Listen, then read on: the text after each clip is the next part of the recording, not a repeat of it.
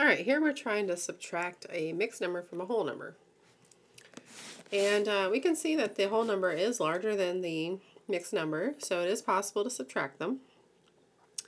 But we're going to need to have a common denominator.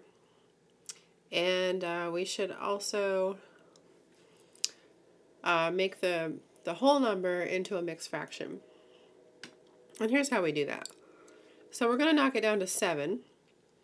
And of course it would be 7 and 8 over 8. And the reason why I'm doing 8 over 8 instead of 4 over 4 or whatever is because the denominator on the second one is also an 8.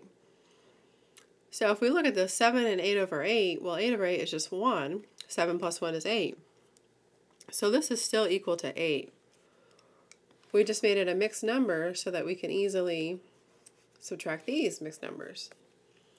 So 7 minus 2 is 5, 8 minus 3 is 5, and the common denominator is 8. So we get 5 and 5/8.